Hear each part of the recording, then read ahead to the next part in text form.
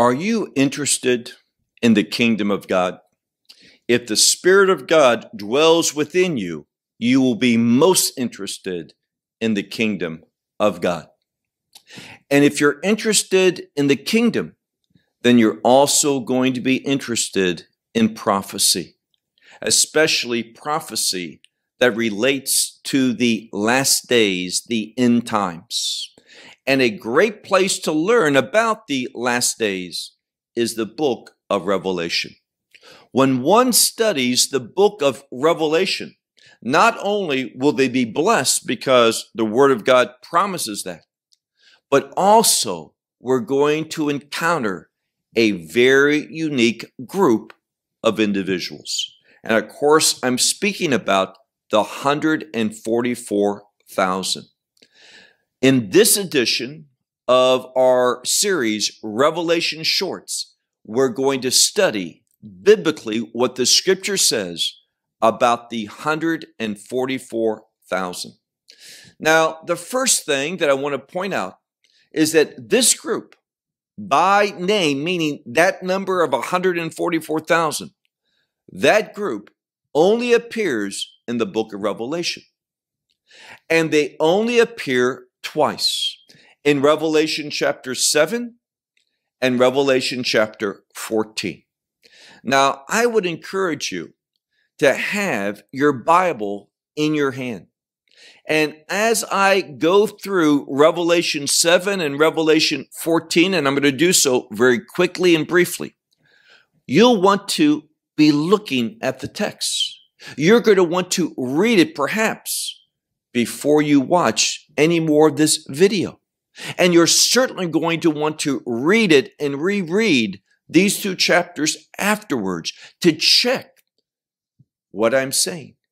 Am I speaking accurately what the Word of God shares? This is my desire.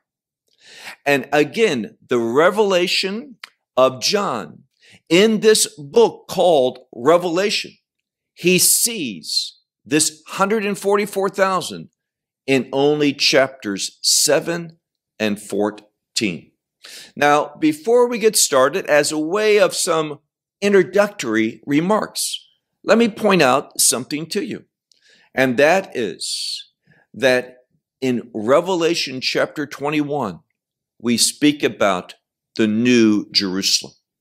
See, we need to be wise. We need to be scripturally sound. We are not going to spend eternity in heaven. If someone says that, they are mistaken, because Messiah said something. He says there's going to be a new heaven and a new earth. For the first heaven and the first earth is going to pass away. Now, when we talk about heaven and earth, we're talking about creation. And that means there's going to be a new creation. And that new heaven and earth, that new creation, has a name. It's called the New Jerusalem. And when we look at that kingdom, the final and eternal state, the final and eternal state of the kingdom of God, we see that the number 144 or 144,000 figures in a prominent way. When we deal with the size of the New Jerusalem, that concept of 144,000 appears. And also, when we speak about the walls of the New Jerusalem, the Scripture tells us emphatically that they are 144 cubits.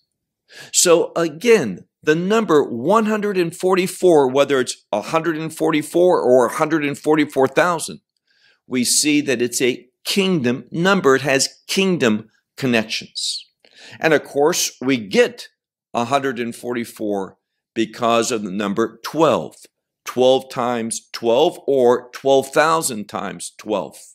So 12 is also a kingdom number having kingdom significance, but in the full sense, 144, whether it's 1,000 or 144 alone.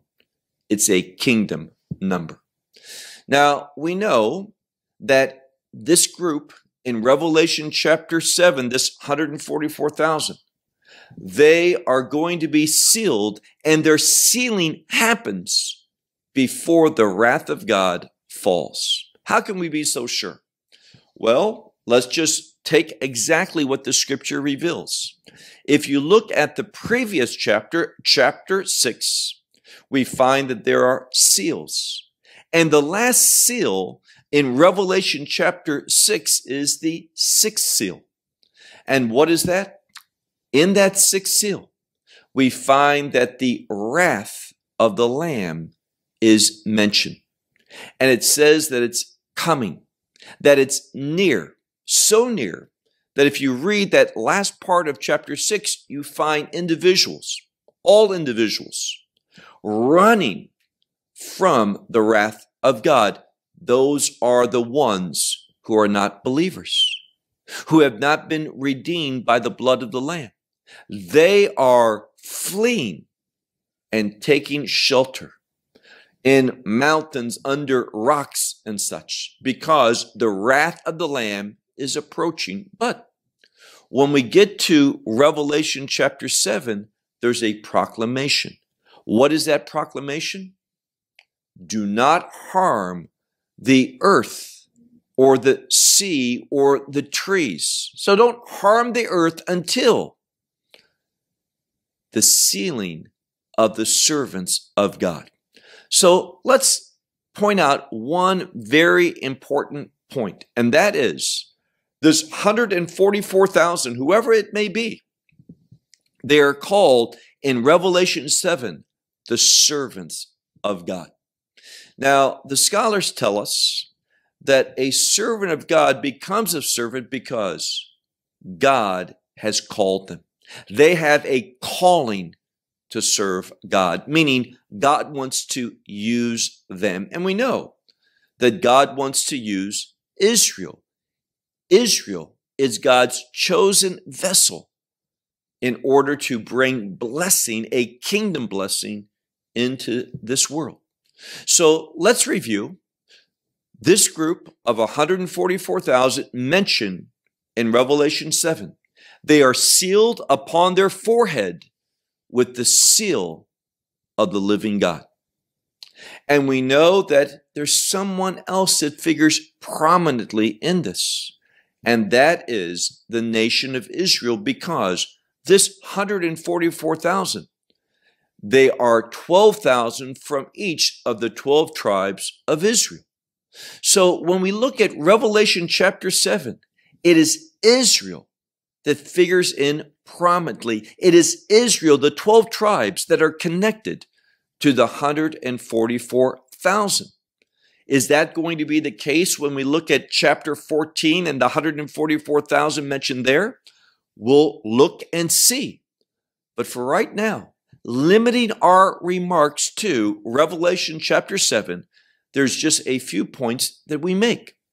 That this group of 144,000, they are connected to Israel, the 12 tribes. They are called the servants of God, and they're sealed with the seal of God prior to the wrath of God falling. That proclamation, don't harm the earth until the 144,000 are sealed upon their foreheads. Now, there's one last point that needs to be brought up, because so often people will ask this question, and that is, why is it that the tribe of Dan is not mentioned? Now, we're not told why, but because I know that's upon everyone's mind, let me just respond in a very safe way, and that's this. We know that when the children of Israel were called to take possession to inherit the land of Canaan, that Dan, he was assigned that area of land by the Mediterranean coast, where the Philistines were a very strong people.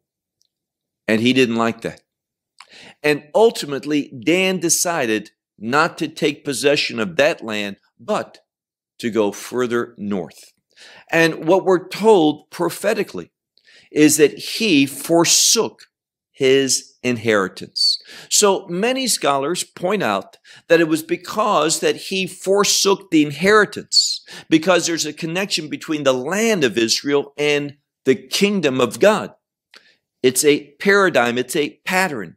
Because he forsook his earthly inheritance, he has no kingdom inheritance. Here again, that is speculation, but with a biblical basis for it.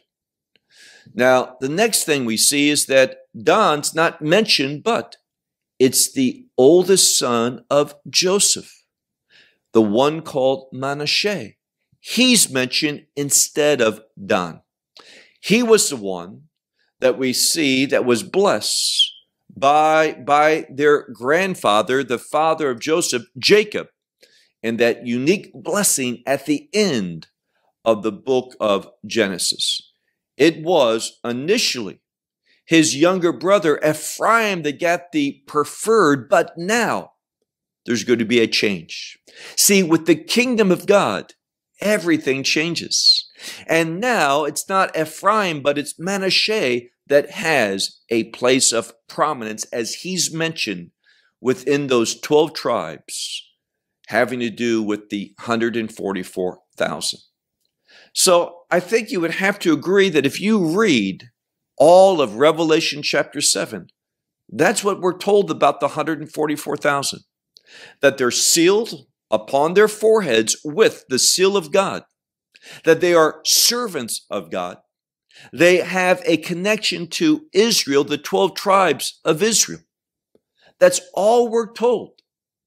But when we get to chapter 14, and let's turn our attention to that now, you may want to flip to that chapter, Revelation chapter 14, and we see there's great differences.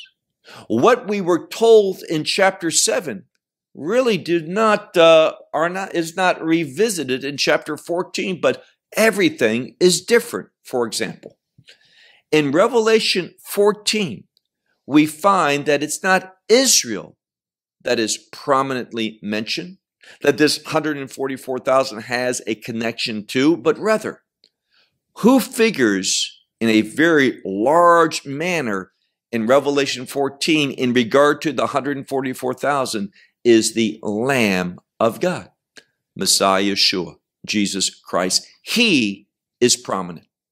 And we're told that this 144,000, they are with him where? Standing on Mount Zion, Har Zion.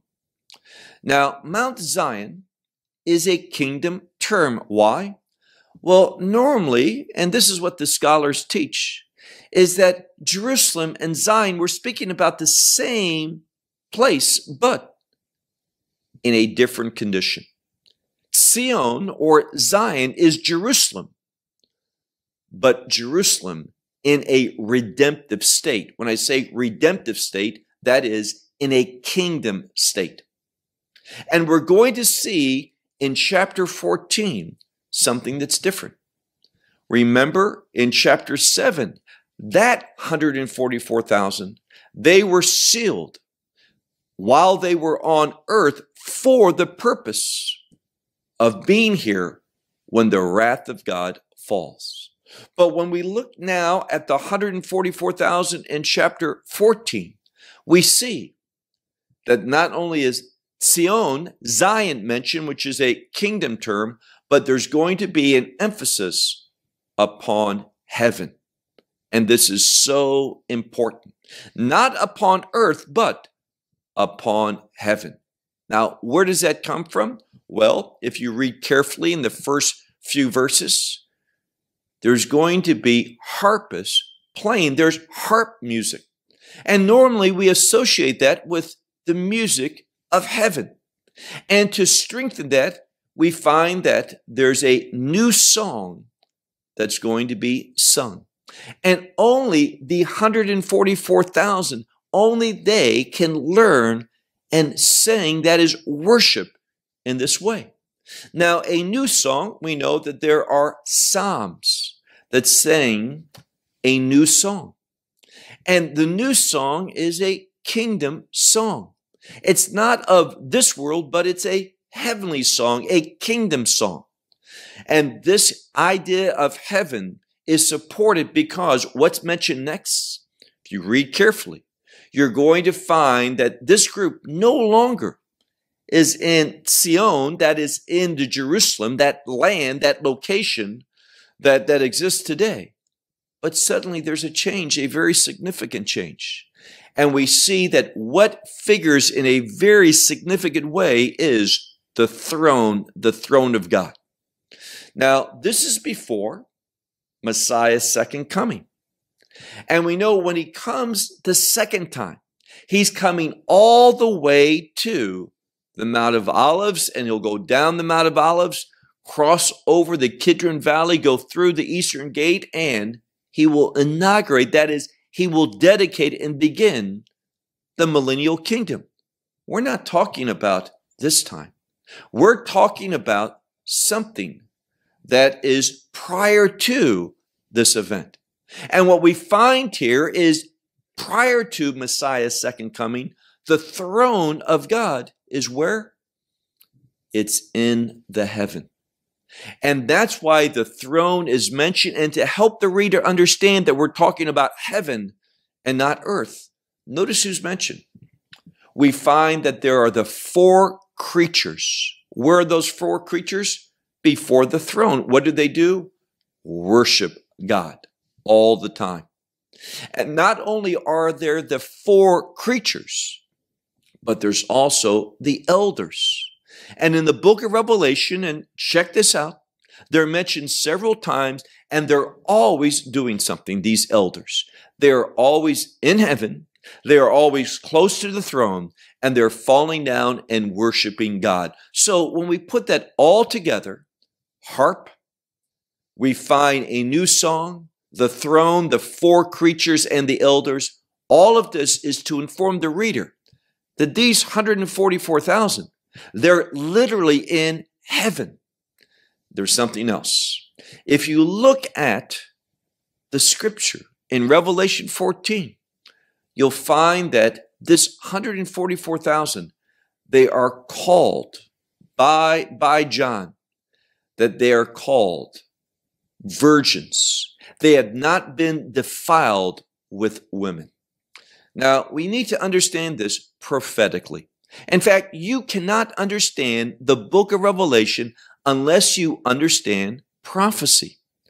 Now, prophecy, whether we're talking about Isaiah or Jeremiah or Ezekiel or the minor prophets, what we find is when the scripture speaks through prophecy about defilement, about that which is unholy, we see that it's referring to adultery, but not a physical adultery, but a spiritual adultery, meaning idolatry. If you read the prophets, you will see when they speak of adultery, they're actually speaking about idolatry. And notice what the scripture says. This group of 144,000, they had not been defiled with women. Now and it says that they're virgins. So people misunderstand that. They'll say they've never been married, they're virgins. Let me ask you a question. Does marriage, if it's a godly marriage, a covenantal marriage, when a man is with his wife in an intimate way, does that defile him? Does that render him unholy? It does not. God commands. He says it's not good for man to be alone.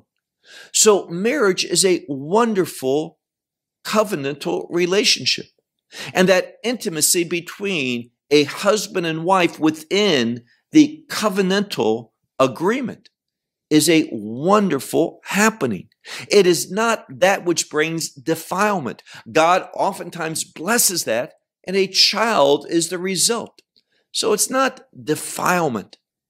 And when we speak about virgins, we're speaking about those. Notice what's said immediately thereafter. See, the problem is people don't pay attention to the clues of Scripture. It says that they are virgins. They've never been defiled, meaning they've never been idol worshipers. Why? The next thing it says, that they follow after the Lamb. And again, the Lamb figures prominently with this group. He's not mentioned with the first 144,000. They are connected in a unique way to the 12 tribes, to Israel. But in Revelation 14, this group of 144,000, there's nothing mentioned about Israel. It's always the Lamb. He's mentioned several times. And this group that's not defiled, meaning they're not participating in idolatry. They are spiritually virgins. They are true to Messiah. Why? It says they follow him wherever he goes. Such an important clue to help us understand rightly the intent of no defilement and virgins. They are faithful to the Lamb, and we're told that this group is redeemed. We're never told that about the 144,000 in chapter 7. But chapter 14, they are redeemed, and they are the first fruits before the throne of God, and they are redeemed and the first fruits to God and to the Lamb. Again, over and over, the Lamb is mentioned. And again, this 144,000, finally we're told, they too are before the throne of God, which at that time is still in the heavens. So we have two groups. We're beginning to answer the question. One group is going to be on the earth. The other group, in Revelation 14, that group is in the heaven. They are worshiping God. Now, there's something else that I always hear when people talk about the 144,000, and that is they are evangelists, and they are going to bring about this great revival in the last days. Well, I'm sorry, but we don't see that scripturally. We're never told ever that the 144,000 are evangelists. This is inferred, and inferred incorrectly. What we're told, look now, if you're following along in Revelation 14, look at verse 6. This is what we're told. We're told that there's an angel, not the 144,000, but the angel that proclaims the gospel. He proclaims it. And here's what's interesting. He does so, and a good place for us to learn how Scripture helps us interpret Scripture is if we go to Matthew chapter 24 and verse 14. Because there it says, and Messiah is teaching, and he says in that passage, Matthew 24 verse 14, he says that the everlasting gospel of the kingdom must be proclaimed as a testimony to all nations, then the end will come. What end are we talking about? The end of the church age, which is with the rapture. So I would suggest to you, and let's draw some things together, and that is that when we look at the 144,000 in Revelation chapter 7, we're speaking about Israel, 12 tribes, those from Israel who are going to be in the kingdom of God. But when we come to Revelation 14 and that 144,000, the scripture tells us, read it for yourself. Pay attention to the clues. They are individuals that are in heaven already. How did they get there? Well, the angel proclaimed, and then the end came, and they were taken up in that blessed event, that blessed hope, the rapture. Now, after Revelation chapter 14 and verse 6, we see something. We see primarily there is going to be reaping and harvesting. And there's two reapings. Why two reapings? Well, Messiah does the first one. He stretches out his sickle and he reaps the earth. And who does he reap? His followers. He removes them. Why? Prior to the wrath of God falling. The first group in Revelation chapter 7, they will be here. for the wrath of God. They are sealed because of the wrath of God, so that the wrath of God does not harm them. But the second group, they are going to be harvested. They are going to be taken out before the wrath of God falls. And then after this removal of the first group, we find that there's a special angel, and he takes his sickle and he also reaps the earth. But here, he reaps those who are opposed to the gospel, those who reject God's mercy, God's grace. That group that he harvests is that angel after Messiah takes out the believers. That group is going to be put into the winepress where the grapes of God's wrath is going to be trampled out. And therefore we see another perfect example that the rapture happens before the wrath of God comes. Let me just simply say this, that 144,000 in Revelation chapter 7, they're going to have a kingdom connection. Why? Because elsewhere in the prophecy, it tells us at the end of God's wrath, Messiah is going to come.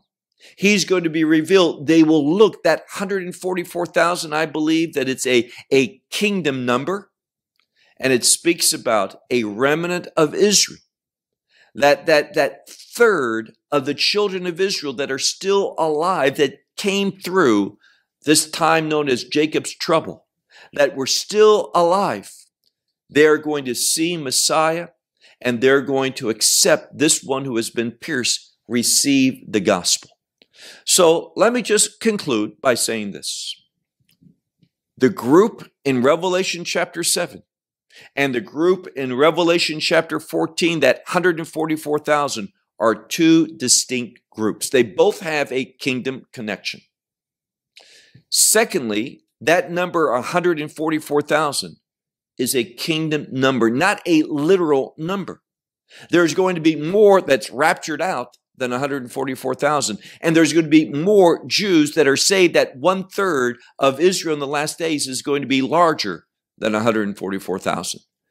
That number 144, as we're taught later on in the book of Revelation, Revelation chapter 21, it is a kingdom number. I believe that when you do thorough study of these two chapters, paying attention to all the biblical clues and understanding them prophetically, what the Old Testament reveals about these things, you are also going to come away with the conclusion that I've shared with you. Two different groups, but they're both kingdom people. There's going to be those from Israel, those 12 tribes that are going to be redeemed when they see Messiah's second coming and look upon him that has been pierced. They're going to come to faith like Thomas came to faith. But there's also going to be the believers that are going to be taken out prior to God's wrath, prior to the second coming, and that removal is going to be done by Messiah himself harvesting up his disciples in the last days. And the disciples who are before him, there's going to be a great reunion at that harvest. Well, I hope this assists you and at least might help you and guide you as you do your own study of these two chapters, Revelation 7 and Revelation 14, being prayerful and coming to the conclusions that God leads you to come to. Until our next episode, may God bless you. Shalom from Israel.